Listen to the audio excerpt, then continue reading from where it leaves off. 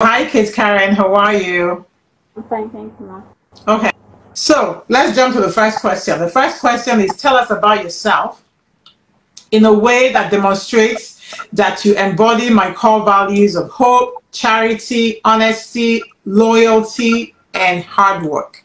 Okay. So hope, honesty, charity, loyalty, and hard work. Tell us about yourself in a way that demonstrates that you embody those core values. Okay, my name is my actual name is Titus Gift, but I go by Kate Karen Your actual Ebonua. name is what? Titus Gift, Titus Gift, but I go by that name on social media. But Ebonua is same as Gift. It's just the translation in Yoruba language. Okay. I think the core value of charity, loyalty, honesty, hope, and hard work. In terms of loyalty, I relate with people in terms of my business. I relate with people on the fairground.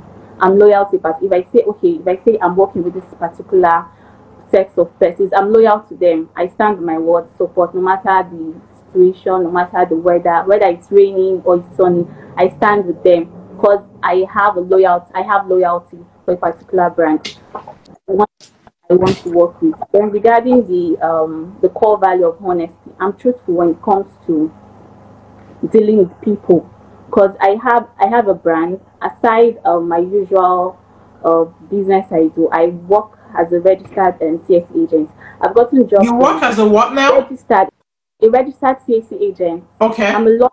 Yes, so I've done jobs for persons I've not met before, just based on messages inbox. Sometimes they see my posts on registrations for companies, IT, NGOs, and all that, and they chat me up, and then from there they send me money to my account for me to register, and I deliver. I've met like several persons on the same platform, and everything has gone. No one has ever called me out for taking money and not delivering a work or anything. I never had issues with anyone online regarding my online business. Well, regarding the issue, the next one, which is hope, I have hope because on a daily basis in Nigeria, things are hard, you all understand. But it doesn't mean that you give up on your dream. You keep on praying, hoping that things will get better. So there's always this feeling that today is a brand new deal, things will get better, it will be different from yesterday. So that's the reason, that's the most important thing on earth. You need to have hope in life. So aside that, the next one, which is hard work, I'm a hardworking person. I like to diversify. I like to do a lot of things that will bring in income. Aside my usual job of working in a firm and schooling at the same time, I have this ability to multitask. Because currently I'm running a program, and that's why I really need the scholarship grants for a master's program at Unilag. Probably before now, the fee was less. All of a sudden, it's the second session for the part-time student, and the money has gone up to about 300,000 naira. Reason being that I was unable to pay for the full session, the first and second session, last early this year. As a result of that, you're at should I say you are not opportune to like pay the lesser fee of about 150,000. So as a result of that, I'm stranded. Although I know I'm earning money where I'm working, but it's not going to be enough. My expenses and every other responsibility. Okay, so you're going into the second question now. So the second question is, what are you going to do with this 400 US dollars if you win the scholarship? Okay, ma.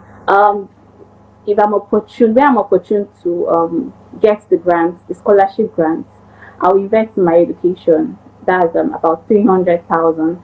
Then the remaining 100,000, I'll put it in business. Because prior before now, I was into sales of fanny packs. That was during my NYC period, 2019. I did for a period of 6 months. I had my profits. I went out of it. I ventured into perfume business. That was around 2020 when I joined the company then. And to an extent, I sold a lot. I had gains and all. So my plan is to put in about 50,000 into oil perfumes. I'll go perfume business. You said perfume.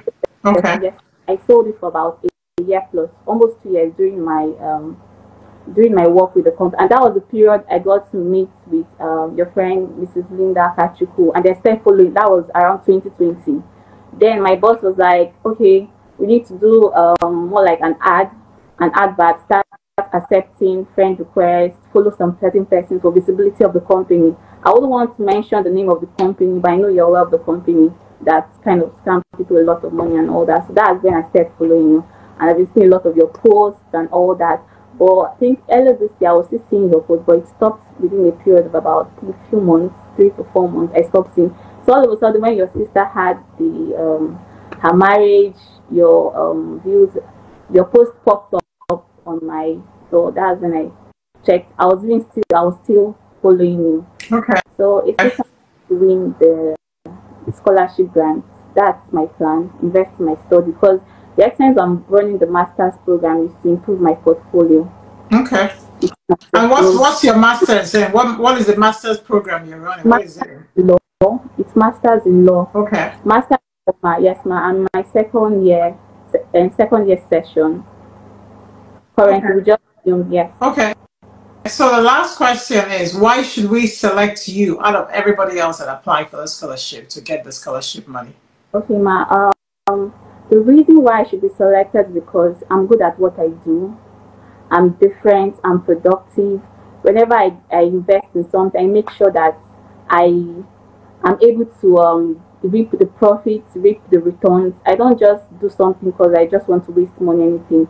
I do a particular thing because this thing I'm doing to produce, not just for me, not just for my benefit, but for the benefit of others, benefit of persons around me. Even when the process extends to persons around me, it tends to affect other persons around them as well. So it's more like I'll definitely give back to the society in one way or the other. Okay. In one way or the other. Yes, ma'am. All right. Well, all the best. So I think you heard when I told them that the previous interviewees or the previous applicants, what's going to happen next. We're going to post your video on YouTube and it'll be up to you to get votes. And we're going to decide the scholarship winner based on how active a follower you are and based on the number of votes you get. Okay? Yes, ma'am. And the votes are going to be counted by the views on your videos, the likes, as well as the comments. The comments are the actual votes. But when the comments don't add up so much, we're going to look at the views and the likes to make sure that they correspond with the comments that we have. Okay? Yes, okay. My house. I'm sorry? How uploaded? How soon will it be uploaded? That's a very good question. In fact, I first to access. So I have a video editor. He does his magic. I would typically say less than 1 week. If he does very quickly, your video should be up by Thursday. But I'm going to be putting posts to let people know, you know, videos are up now. So you can go and see if your video is up. But I would say earliest probably Thursday. But you know, it might take up to a week. But as soon as he edits it, I'll tell him to post it. All right. So the fact that you have interviewed first is actually gives you a leg up because of course your video will be ready for the person that interviews tomorrow or next tomorrow. Okay. Thank you very much. Okay. All right. Well, all the best. Okay. Yeah, thank you. All right. Bye now. Bye.